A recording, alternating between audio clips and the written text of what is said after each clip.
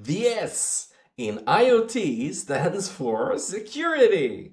It's funny because it's mostly true. But not today. Today, we're going to talk about how to break into the M2 IoT device from Minut.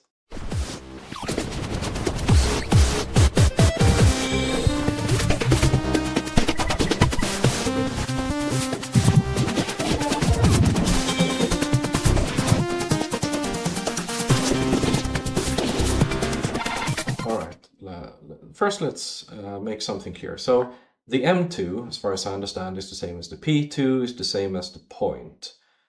These are the production devices that came after a Kickstarter run that Minut made, and they then launched these devices and they sold them for many years. And I bought them back in 2019, I think. They now have a newer sensor on the market, the M3. So I just want to make that clear that I am talking specifically about the M2 here in this video and video series. I don't know anything about the M3. I haven't looked at the M3.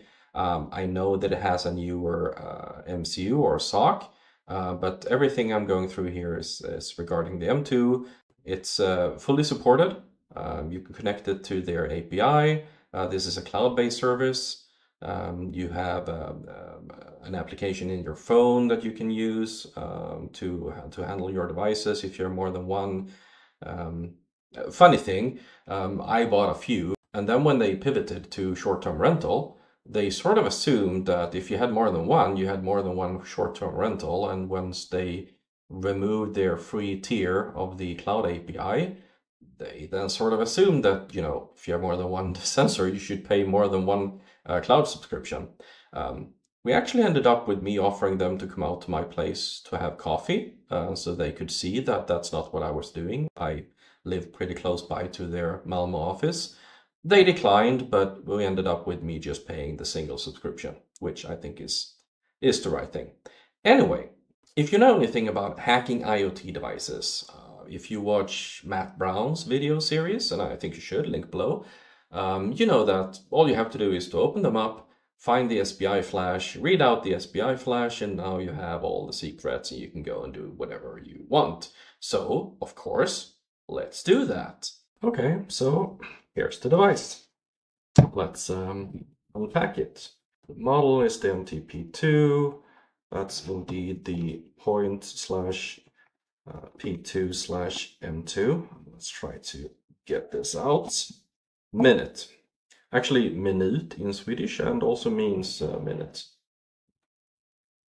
Happy hosting starts here. All right. I'm happy. Here is our device. This is the magnetic connecting plate. You can either put that up with the sticky tape or screws, and it will connect to the device like so. And you hang it somewhere. The device knows whether it's connected to this magnetic plate or not. So if you have an evil hacker that's going to go after your device, you will actually get notified when they remove it from the plate. We're going to talk more about that. And here we can see on the back that we have an off-on, we have charging, it's a built-in battery, a reset button, and some, you know, secret sauce. Okay, there it is.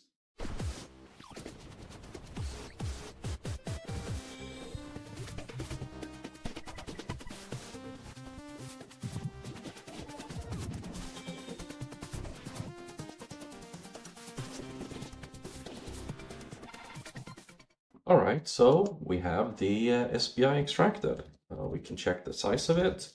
It's a 4 megabyte flash. And, you know, since we've learned all about how to hack IoT devices, we now do bin walk, Minut, SPI bin.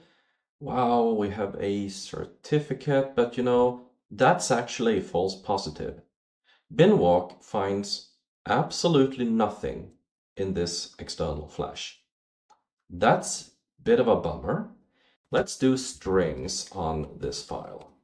Wow, okay, so that was a few false hits, but you know, I see some things here.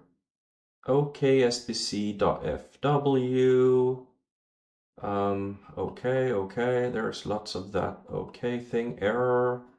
Okay, let's check all the files .fw, I think. So let's grab on the .fw. Wow, okay. All right, I think we will need to unique these, right? Okay. Firmware manifest, application firmware, boot firmware again, BLE, Bluetooth Low Energy, NVRAM. Okay, so this looks okay. Apparently we have some sort of file system here, and we need to figure out how to extract these files. To cut a long story short, that took some time. Now let me show you this. Let's look at the Minut SPI here. It starts off with the identifier part. Obviously a partition, but this is no standard format whatsoever. If we continue, that part is a K in size. We get something here. FS dirty, well, obviously file system dirty. Spool TS, well, okay, reasonable. SPWL and data spool. So I spent a considerable amount of time looking into this, and I now know what it is. It's actually the SPIFS file system. And one of the reasons I could figure that out was using these, how they point to pages, 256 bytes in size, where the data is. We can also see a lot of these FFFF, and it turns out that the files that I was the most interested in looking at, the application firmware and the boot firmware, they are erased on the file system. They are not here anymore. There were a few pages that weren't erased, and from those I could see that all of this is encrypted. That's why Binwalk doesn't find anything. So this is a SPIFS file system. It's not obviously readable with any of the open source tools that exist, the MK SPIFs and the SPIFs image.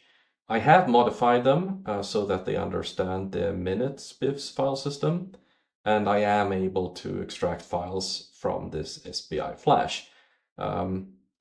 Not that it's that interesting, which I will show you in a while.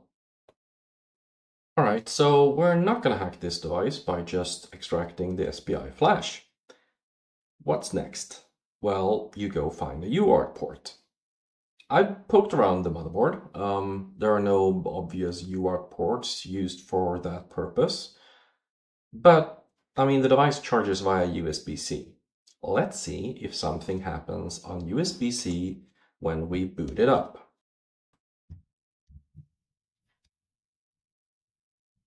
Power on.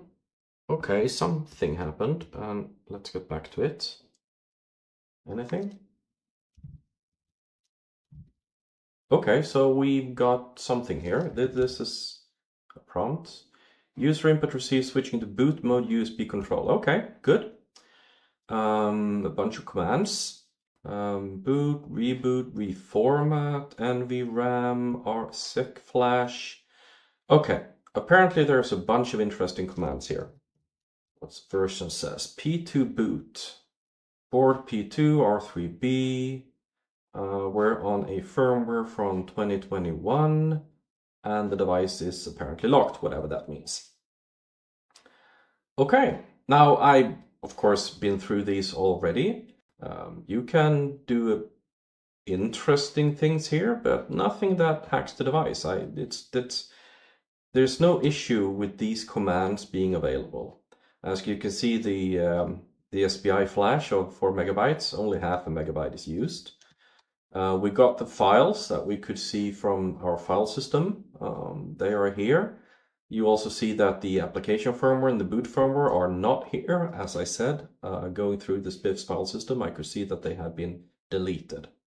And since we know what MCU is in this device, we also know that it has a 1 megabyte internal flash. So apparently the device or the files are first loaded onto the external flash somehow and then programmed onto the internal flash. All right. What else can we see here? Well, we can see these interesting commands. RX file name size, TX file name, and they are indeed receive and send over X modem, the nice little ancient protocol. So this is why I said that while I can extract the files from the SPI flash, it's not of that much use because I can just connect to the device via USB and transfer the files out of there. And also transfer files to the device. Now that's quite nice, and we'll get back to that at some point. And so I guess the most interesting command here is vault. Okay, vault list add file finalize. Vault list. Okay, so I think it's safe to say that this is not one of those IoT devices where people don't know how to use encryption. We have an S-flash key, I'm guessing secure flash, a SEC flash key, well, sounds like secure flash, firmware over the air signing pub key, 452 bytes, setup key 889. I'm guessing both of those are public key crypto. Sec boot key, secure boot, and a device token. So something that's unique per device. Okay, well, if this company knows how to do valid encryption, I think that we're gonna be in for some fun. Some of you might be a bit surprised. Cybersecurity, hardware firmware hacking is not really what I talk about on this channel so far. And it's because even though this is what I work with, I'm not usually able to discuss in detail what I do. This is a special case.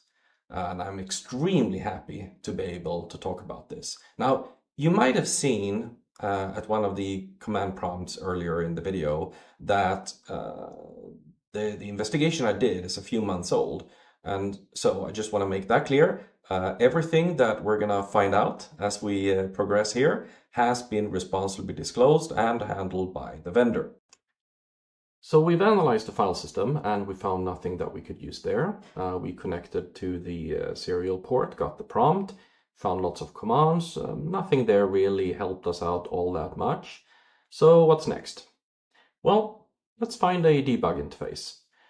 This is an STM32, so we're not really looking for JTAG, we're looking for the single wire debugger interface. And there's one there. Okay, so we've connected up our ST-Link version 2 debugging tool. Let's see if we have something here. So let's start with ST-info probe, and we do. We have the correct chip, the STM32F412. We can see that there's 256K of SRAM. Flash size, you know, the tool can answer anything here. Actually, if we just do it again, it's going to say something else. But the interesting part here is that as soon as I do anything, the device disconnects and I have to power cycle the minute. Now we actually do get a bit of information as to how that is. If you looked at the commands available when we connected to the minute over serial, you can see that there's a command called debug lock. And it tells us that we need to be nice. So be nice. And then it says flash RDP enabled. RDP, well, that's readout protection.